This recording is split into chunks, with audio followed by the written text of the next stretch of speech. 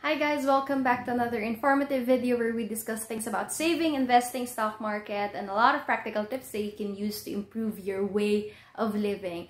I know this is not the same from the contents that I upload that involves discussion about money, but mental health is very important. Like, how can you proceed or pursue the things that you want and aspire in life if your mental health is not in its good condition?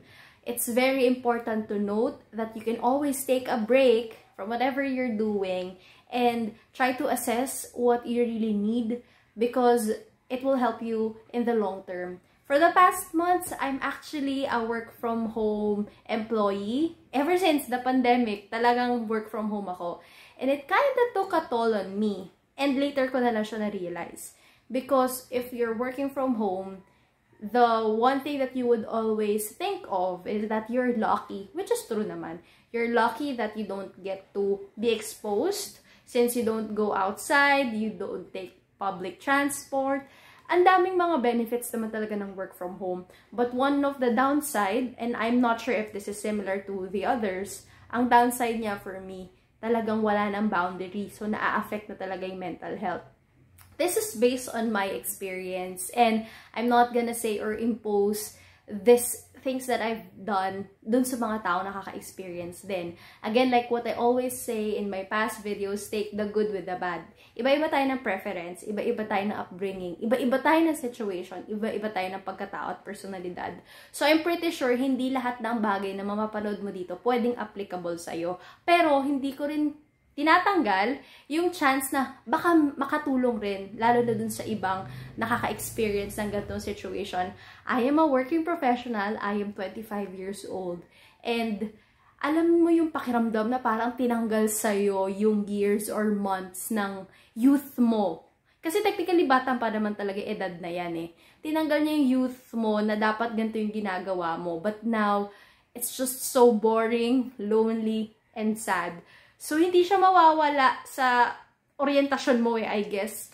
It stays with you, but there are ways on how you can break those things na nararamdaman mo on a daily basis. I think it's always nice to talk about these things kasi totoo naman talaga siya. Legit siya. Hindi siya gawa-gawa lang. Mental health is really a thing. And when we talk about mental health, iba't ibang grades yan. Iba't ibang layer siya. Iba-iba din ang adaptation ng tao when it comes to some solutions on how you can actually fight mental health issues. So, yon, let's start. So, these are the 7 things that I've done in the past and I'm still doing at the moment to actually protect my mental health. Mahirap din kasi na hindi mo siya labanan, ha? Importante, i-recognize mo siya and you actually do steps on how you can recover or overcome it. Pwedeng step by step, but again, baby steps are always a one step ahead kung wala ka mang gagawin. Unless talagang you are in medication or you're talking to someone. But nevertheless, you can try out these simple things that I've also done. Lalo na kung nasa line of age na nagtatrabaho din, work from home. Alam mo yung mga ganong situation, kailangan mo tong i-check out. So let's start. Number 1, cutting down toxic family members. Ginagawa ko to ngayon na. Though mahirap at masakit. Alam mo yung hindi naman sa iniiwan mo sila. But you're just choosing yourself over the fact that yung pagiging toxic nila would also affect you. So, if there are things na kailangan ako or kailangan nila ako, I still provide. But me reaching out, katulad dati na sobra talagang support and all, not anymore. Even dun sa financial assistance, not anymore. I already cut ties with those family members na alam kong hindi makakatulong sa akin. Alam mo yung pakiramdam na mabigat? Mabigat siya in a way that you feel that they are not your responsibility. But they make you feel as if that they are. Naniniwala kasi ako that you always have to honor your parents, your mother and father, but extended families, not so much. It shouldn't be part of your responsibilities. Ngayon, kung ini-impose man ng parents mo sa'yo yun, you can always say no. But within the grounds that involves them, yung talagang parents mo, doon I think you should help out. Pero yung tipong pinapasa sa'yo, yung mga bagay na dapat hindi naman sa'yo, dahil nga yung mga parents mo tingin, kailangan sila tulungan, you can always say no to that and cut ties. Ako, I block, talagang unfriend, I do that because I want to protect my mental health. And I guess to those people watching this, you can start with that because it's easy. For me, especially, hindi ko naman sila madalas nakikita. Or kung nakikita ko man sila, deadma na lang ako, ganun. The art of deadma, in short. Second, leaving a toxic work. I just resigned, Magti 3 weeks na ako dito sa new work ko. And, ang sarap makahinga. Leaving behind the load or yung management kung saan ako previously nag-work. Though my boss is really good. He's really nice. He's the type of person who would mentor, coach you. But then, during pandemic, there's a lot of changes in management. Especially the one you're reporting to, the boss. They're also employees. And kahit na gaano kagalit mo dyan, pare-parehas lang kayo eh. Maswerte lang ako na mabait yung akin. It's just that there are management calls and protocols that they are implementing. And hindi na namin yun, wala na kami magagawa dun. Because again, we are employees, we are workers. And during a pandemic setup, maybe, I guess you have noticed, attrition is very high. Ibig sabihin, madaming tao umaalis sa trabaho at mabilis din ang turnover. When those things happen, kawawa yung mga naiiwan. At dahil marami ding nawala ng trabaho at na-retrench, yung load na meron ng isang tao dumadagdag because the person who resigned, kinukuha mo madalas yung load niya. So, di ba, masakit sa ulo. So, what I told myself, I'm gonna leave my work, but I should have a replacement. Now, nandito na ako sa new work ko. You know what? I'm still giving myself up until December. If the environment that I have at the moment is okay with me, I guess we all have choices, no? Kahit na pagbalik-baliktarin mo naman yan or what, ang daming kumpanya sa Pilipinas. Nakadepende na lang yun on how you sell yourself. But as for me, even though I transferred already to a new company, I told myself I'm gonna prioritize my mental health. Matyaga naman akong tao. Alam ko naman yung skill set ko. But what I'm looking for in a company is a company where I can stay for a long time. And nakakatawa, no? Pag nag-a-apply tayo, may probationary, mare-regular ka, etc., etc. But to be honest, that time frame, the 3 to 6 months wherein you are immersing yourself in a company, you also have to assess the company you're working for. Ang pangit kasi na yung communication style sa work culture sa Pilipinas, napaka one-way. Na dapat yung empleyado lang yung laging umuoo dun sa employer niya. When in fact, it's a two-way process. Ikaw din, dapat ina-assess mo kung okay ba yung culture na napuntahan mo. Kasi, kung at an early age, hindi na siya okay, at least yung dependencies sa'yo, hindi pa masyadong madami. So, pwede kang makaalis. Pwede kang makaalis agad. But, ito naman yung sa side ko, because I'm single, I don't have a family, I'm not yet married, mas madali sa akin. But I think for people na married, may anak, mahirap. Hindi ko masasabing similar tayo situation. Pero for people like me, ako ganun eh. Lalo ngayon na pandemic and ang hirap talaga ng buhay, magulo, ganyan, daming nangyayari. Sa sistema pa sa Pilipinas, sa gobyerno, ang gulo-gulo. For me, it's time you also assess the company that you're transferring to. Hindi enough na nakahanap ka ng trabaho. Lalo na kung hindi naman ganun katindi dependencies sa'yo. Try to assess para you're saving yourself from hell. Parang ganon. Third, workout. Hindi ko to nagagawa lately pero gusto kong bumalik sa pag-workout. Ilan linggo ko na to sinasabi.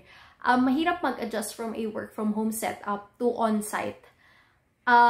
Ginusto ko to Pinili ko rin na mag-on-site. Kahit na I could have prioritized a work from home setup when I was sourcing for my new job. But I decided on having it on-site.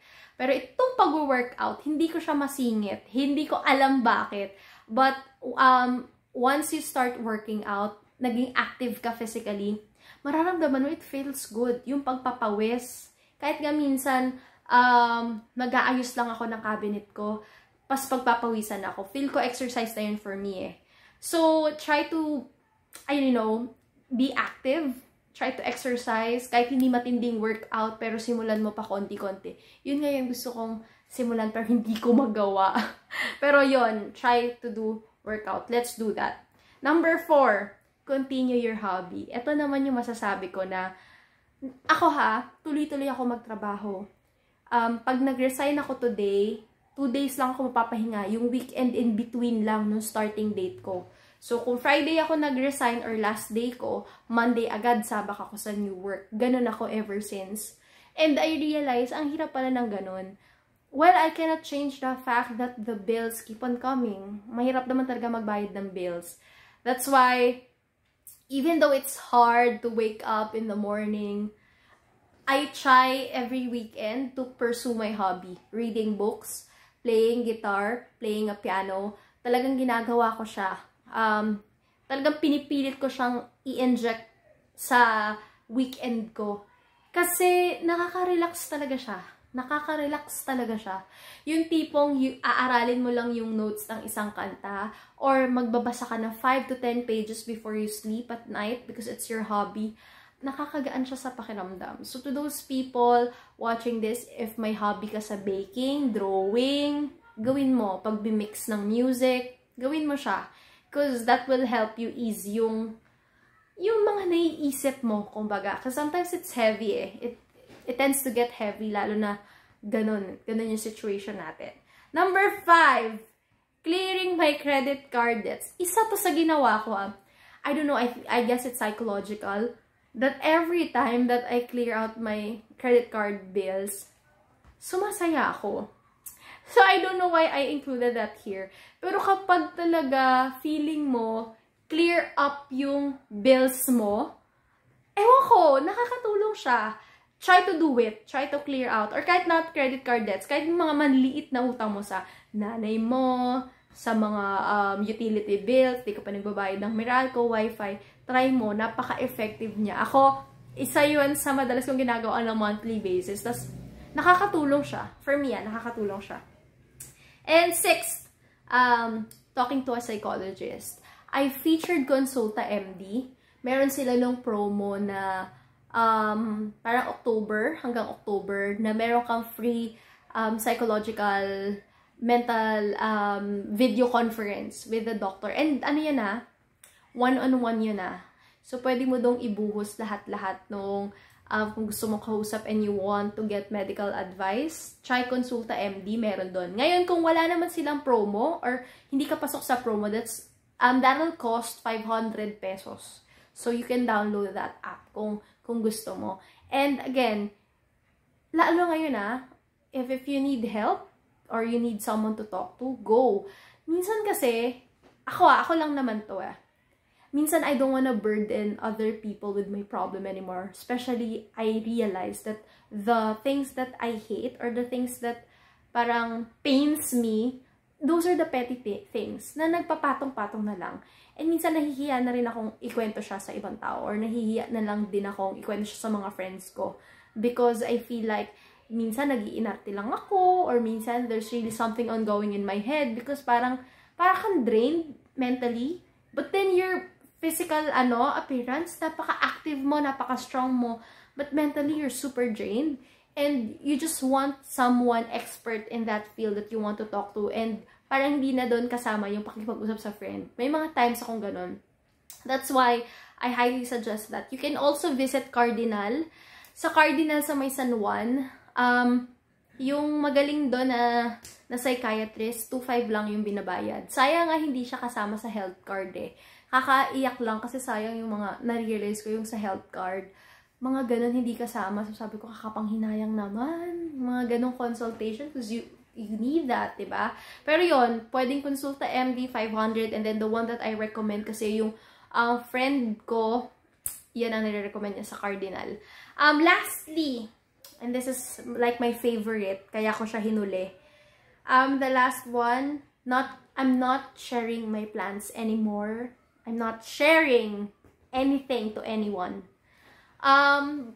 Expound natin Parang lahat ng plano ko, ayoko na siyang ikwento sa iba.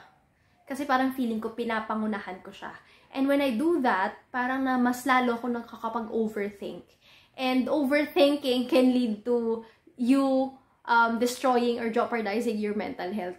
So, ako, I no longer make kwento about my plans in the future, what are my next steps. Parang I just want to keep it to myself. And if things get a little tricky inside my head, di medyo mababaliw ka, maluloka ka, ganyan. Pero most of those pain are self-inflicted. Yon, I go to someone expert. Yun nga, I talk to someone who can actually help me out. Rather than, ano mo yun, parang lurk in your life. Parang ayoko na nung ganong mode. And yung last step na yun, mahirap siyang gawin ha. For someone so talkative and expressive like me, for sure marami makaka-relate nun, na ang hirap niyang hindi ikwento. Pero nag-start ko siyang gawin 3 weeks ago. 3 weeks ago ko siya. Pinipigilan ko talaga yung sarili kong magkwento ng mga balakin ko in life.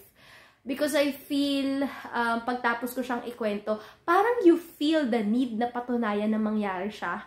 So, you'll end up hurting yourself in the process kasi hindi naman siya agad-agad mangyayari.